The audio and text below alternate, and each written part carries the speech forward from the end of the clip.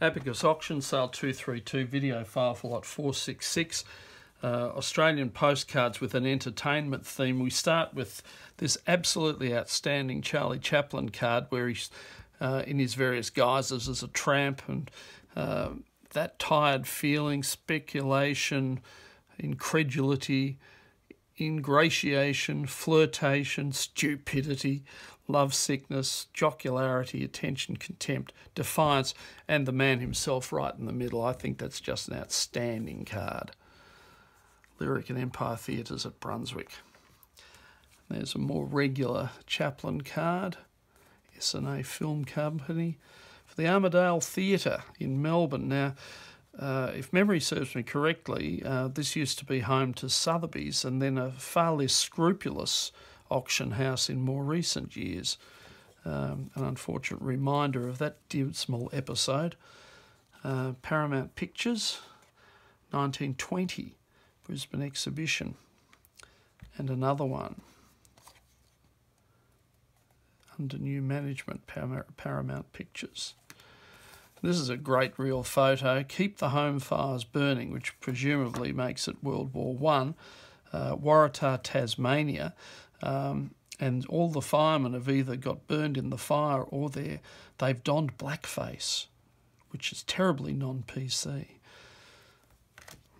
This is also a Tasmanian card. This is a sort of taxi sitting on a rowboat, and a lot of fun. Beatty Studios. Then we have a decorated horse cart, decorated with hay and poppies. And this is Milo, and that may actually be her signature on, yeah, it looks like that's a real signature on that card. Who's this? Chips Rafferty, a young Chips Rafferty. And then a group of, these are Paramount Pictures again, advertising on the reverse. Really nice group of these cards. Falk Studios in Sydney, Talma in Melbourne. Well, there's Princess Panda, and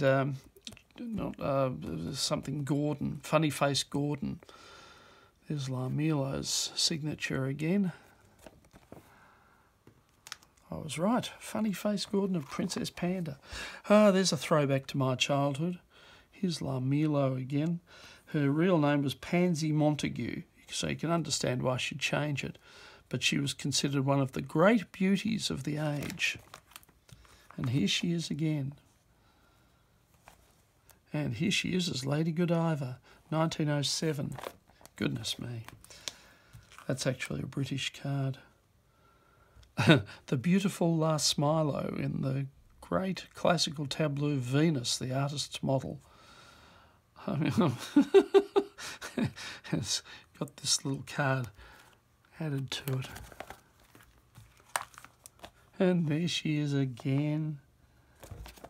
Again, they're British cards. They shouldn't be in here. That one's Melbourne. They're Melbourne, aren't they? No, they're Nottingham. No, they're all British cards. Anyway, I reckon for all that, the Charlie Chaplin cards and the Brisbane and Hobart advertising cards are just fantastic. So expect lots of action on that.